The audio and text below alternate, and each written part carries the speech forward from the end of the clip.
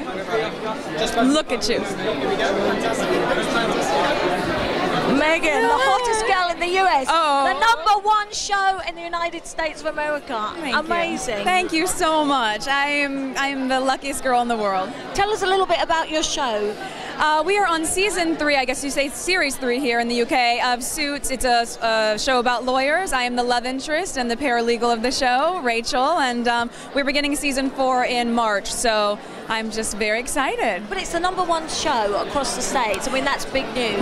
Yes, we are very lucky, and fans have been so supportive, and the fact that it's doing so well here in the UK as well is just tremendous. I've had the best time in London. Fans are amazing.